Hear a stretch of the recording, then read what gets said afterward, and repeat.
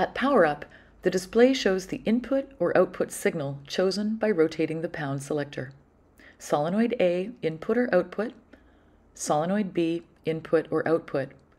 The input is in volts or milliamps as preset, and the output is in amps. To enter setup mode, rotate the star selector.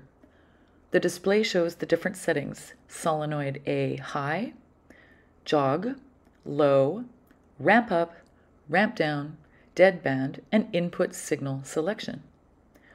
Solenoid B high, jog, low, ramp up, ramp down, deadband, and input signal selection. Dither frequency, dual mode deadband, input signal selection, display orientation, and save. When you reach the setting that you want to modify, for example, A high, rotate pound up or down to the desired value.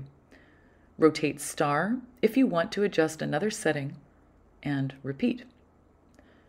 To write the desired settings into memory and return to normal mode of operation, rotate star until the display shows save, and then rotate pound.